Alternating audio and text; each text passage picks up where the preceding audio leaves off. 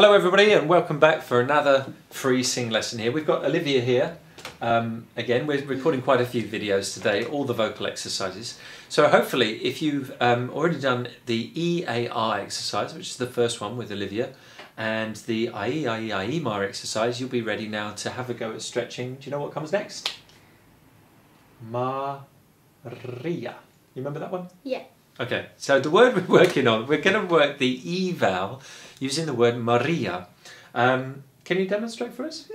Now remember, if you're watching this and you should be a young girl who is either 7, 8, 9, 10, possibly 11 years old. Olivia is 9.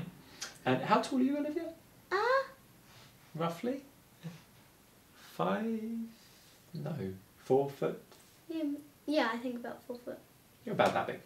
Yeah. Okay, so if you're about the same age, the same sort of size as Olivia, you're most likely going to have a very, very similar voice type. And when you speak, if your voice sounds a bit like Olivia's, you've got the same voice type going. Most girls of this age have the same kind of voice type.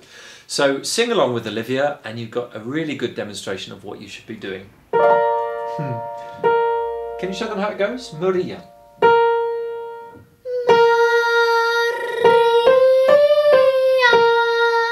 Excellent. Now the rolled R is a big help here. So can you roll your R? Have a go. Show us. She's very good at it, but some people struggle. So if you struggle, you can always instead sing My Leah. Can you show us My Leah instead?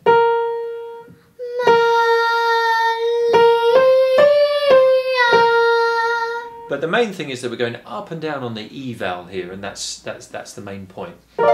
I say up and down. When we go up, what we call up the scale or down the scale, we shouldn't think upwards or downwards. We should think really like we're expanding and relaxing, or rather like you're stretching and relaxing. So we stretch when we go to high notes and we relax as we go to low notes. And it's best to think of it as a sideways thing rather than anything up or down, because the thing which is producing the sound, the vocal cords, they stretch back and they have to maintain their shape by making sure that they stay a little bit sideways. So any thought of up or down can cause a few problems. So try to avoid that. Olivia's been having lessons for quite a few years, so she doesn't really think up or down too much anymore, unless something unusual happens in her throat. Good. Right, show us a Maria exercise. Here we go.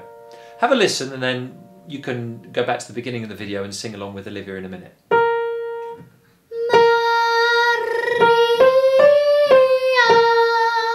Perfect.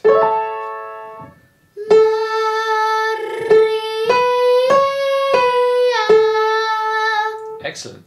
All these exercises that Olivia's been doing, and this one is the same, are done in a mixed voice. That's a mix of the head voice and the lower resonance. Let's call it the speaking voice. Chest voice, not really. That's kind of reserved for a lower tone. But it's a mix of head resonances and chest resonances. Can you put your hand on your chest? And when you sing this exercise, I want you to tell me afterwards whether you feel any buzzing under your hand. Deep breath.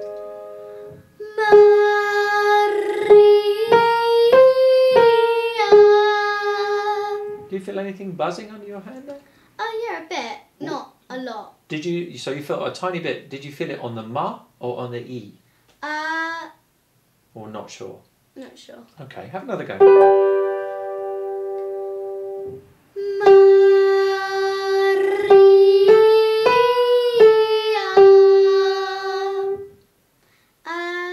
Bit more on the ma, maybe? Yeah. Do you think so? Yeah. It's hard to tell. It's a very slight sensation, so you can just feel that for yourself.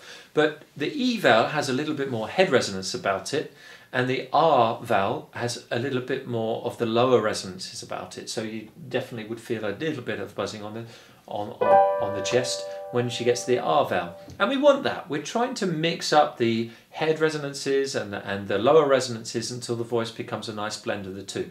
And each vowel has its own kind of resonating harmonic structure. So it's absolutely correct the way she's doing it at the moment, and that will build her voice. Maria. Maria.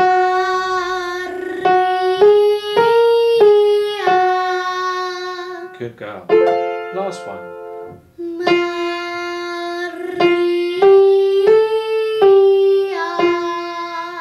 Good. Now the head voice has often been described as the oil of the voice. It's the thing that makes the voice move very, very easily.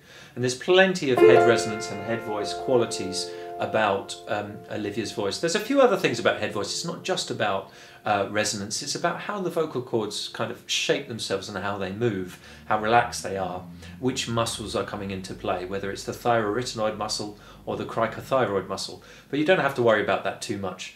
So long as you don't just rely on YouTube videos for singing lessons, but actually find a really good teacher near you, preferably somebody with a similar kind of voice to you. So if you're a young girl like Olivia, perhaps find a young soprano who's in her early 20s or something, who's had a lot of training, and she can guide you through and show you exactly when it's just the right sound. Of course, if you live near to me, you can always book a singing lesson with me. Just go on my website, www.georgtormann.com, and you can book a lesson and come and see me, and we can work through your voice specifically for you. One more.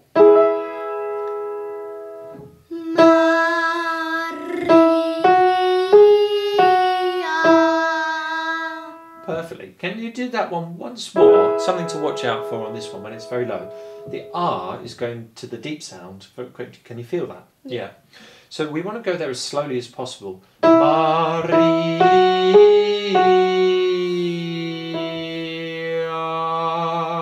So if we travel slowly, deliberately bending the notes, sliding down the scale, and opening up to the R very slowly, it'll just draw more of the head resonances into it. Do you want to try that? Mm-hmm. Good girl.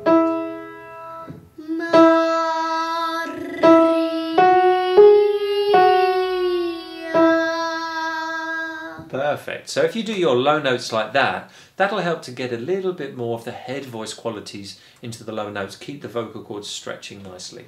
Right, let's go up to the high notes, see how you get on.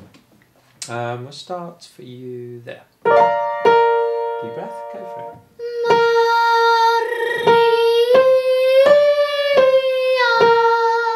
Very good. One hand on your chest.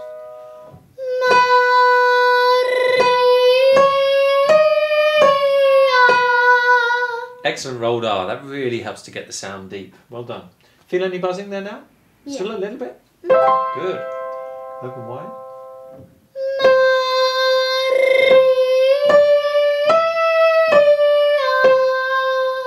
Did you notice it go with that one? Yeah. Yeah. What did you notice? It kind of went off key a bit.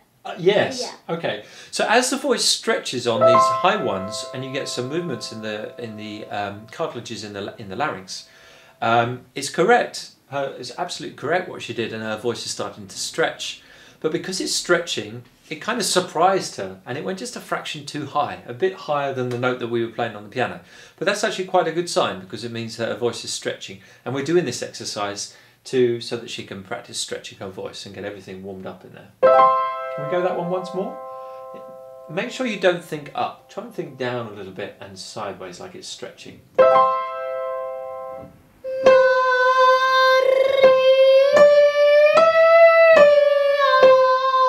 Very good. It's a very difficult note.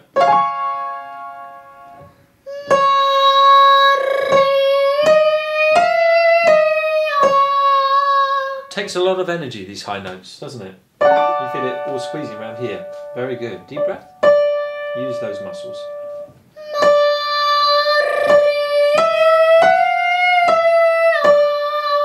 Well done. Now that's the highest note she's tried today. It's the F sharp.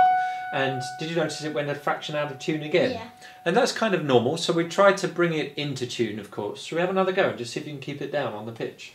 Go a bit quicker.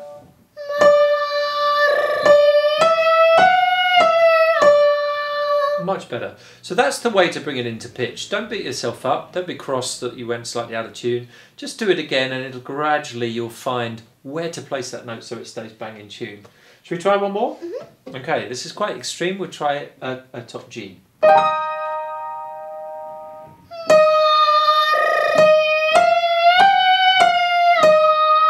Well done. Now the voice changes a little bit at that point. Did you feel it? Yeah. Good. And the throat just starts to close a little bit, and that allows, well, the vocal cords close, the throat doesn't close. Vocal cords close together, and that allows Olivia to do actually 3 more. Can we do 3 more? Mm-hmm. A bit quicker, a bit lower in your body.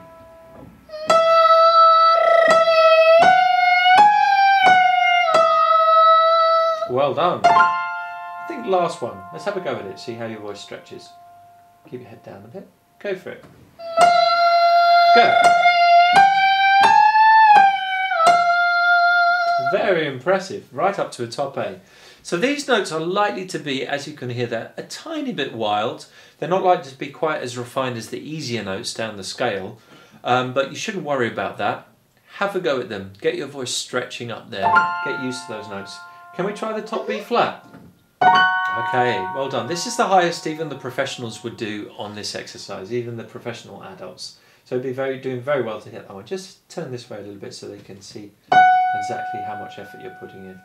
Open wide. Go for it.